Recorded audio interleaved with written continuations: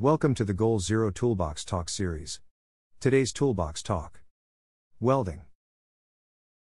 Welding is a joining process in which metals, or sometimes plastics, are heated, melted, and mixed to produce a joint with properties like those of the materials being joined.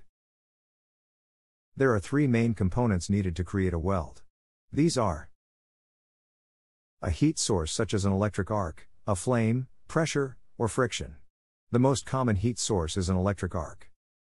An arc is a physical gap between the end of the electrode and the base metal. The physical gap causes heat due to the resistance of current flow and arc rays. The arc melts the metals to create the joint. Shielding, which is the use of gas, or another substance to protect the weld from air as the weld is being formed. Oxygen from the air makes welds brittle and porous.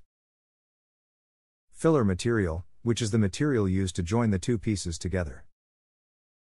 Other processes that join metals together include brazing is the joining of metals with a filler metal having a melting point above 450 degrees Celsius, 842 degrees Fahrenheit, but below the melting point of base metals. The joined metals can be different. The joint is not as strong as a welded joint. Soldering is the joining of metals using a filler metal with a melting point below 450 degrees Celsius or 842 degrees Fahrenheit. The joined metals can be different. The filler metals commonly used are lead tin alloys. The joint is not as strong as a welded joint or a brazed joint. Metals can also be cut or separated by a flame or an electric arc or removed by gouging with an electric arc. There are over 70 different welding processes. The type of welding process used is related to the specific application. The most common processes are shielded metal arc welding, SMAW, also known as manual metal arc welding, MA. Gas tungsten arc welding, GTAW, or tungsten inert gas, TIG, welding. Flux cord arc welding, FCAW. Gas metal arc welding, GMAW, also known as metal inert gas, MIG, welding or hard wire welding. Plasma arc welding, PAW, plasma arc cutting, PAC, and gouging.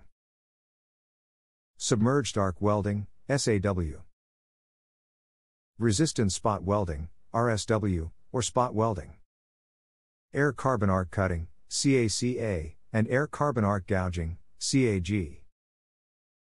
Oxy-fuel gas welding, OFG, cutting and heating, oxygen acetylene, oxyacetylene, OAW, or oxygen propane, oxypropane, mixtures are the most common fuel mixtures used.